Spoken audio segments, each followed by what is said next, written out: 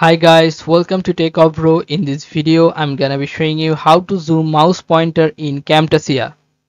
So firstly, you have to upload a video or record a video using this Camtasia record video.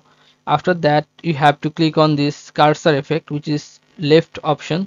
If you can't find this cursor effect in here, you have to click on more. Then you'll find the cursor effect here.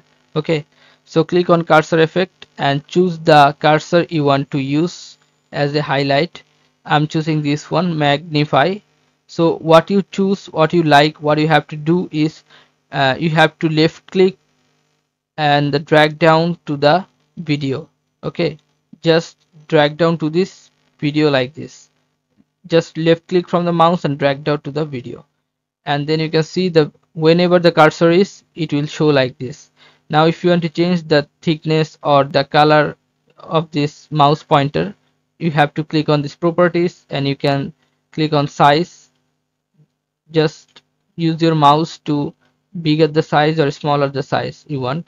Here the zoom, you can zoom it like this, or if you want to less zoom, then you can do it with the mouse.